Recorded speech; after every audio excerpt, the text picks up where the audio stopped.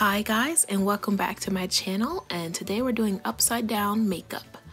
I'm going in with the KimThai Ofra Cosmetics Wanderlush. It's just a moisturizer. It really helps even out my foundation, and I just make sure I rub it in, but use very little if you have oily skin like me.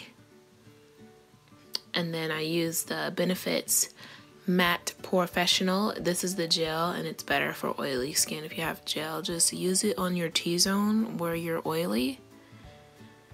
And then I went in with the CoverGirl Even Skin Tone Oil-Free CC Cream. And this one's in Sheer Espresso. I also used Tarte's Shape Tape in Rich, and also blended that in with the wet beauty blender. It looks so funny sped up. I don't know. I'm really tapping, but it looks like I'm just like smearing. Tap it, don't smear it.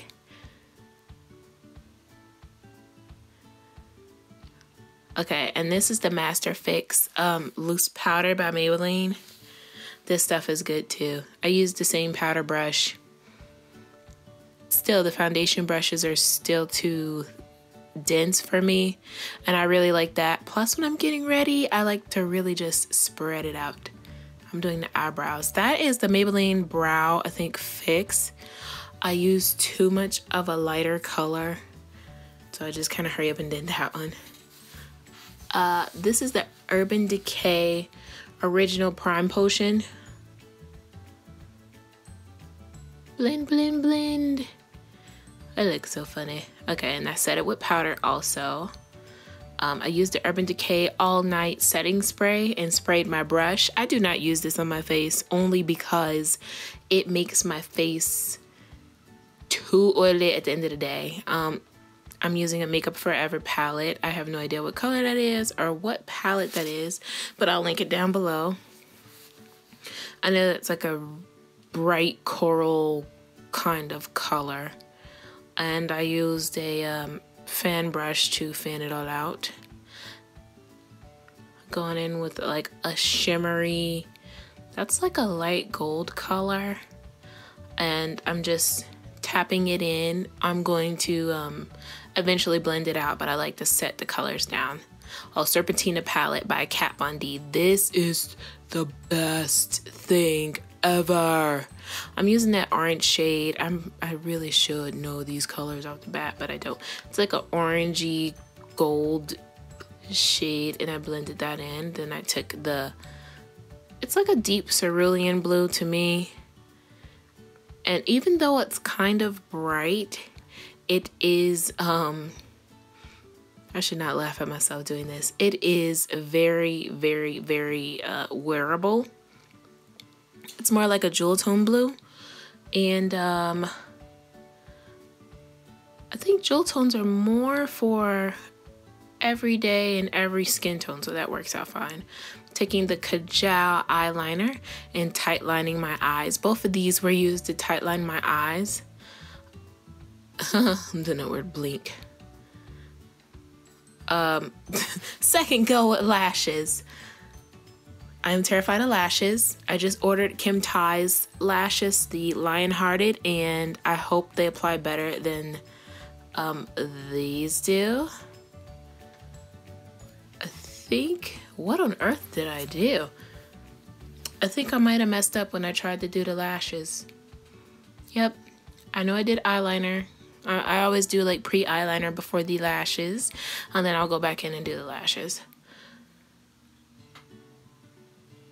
I'm contouring with the Shape Tape now. It's a little bit easier.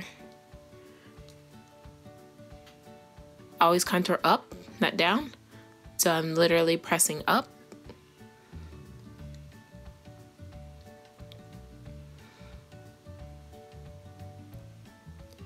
Curl them eyelashes. And now my eyelashes are usually curly anyway, so I don't curl them, which is kind of like a bad habit, but you know. Why am I whispering? I am using, what is this? the Voluminous Butterfly Sculpt mascara. I cannot talk today, but that is like the best mascara ever. I am such a mascara freak, it is ridiculous, but that really works. It grabs onto your lashes and you can fan them out however you want. I'm using the Dream Mousse blush. It's like a wine blush, but it's like a cream. So I'm just really patting that in on the apples of my cheeks. Now I'm using the NYX Illuminator in Beam. I switched over recently to the Anastasia Beverly Hills Glow Kit, and I think it's like in like a tannish, bronzy, awesome color. So next video, I'm going to definitely use that. This works, but it's hard to blend. So I'm sitting here making all these cute faces, but I am struggling. So we'll get to see the glow kit in the next one.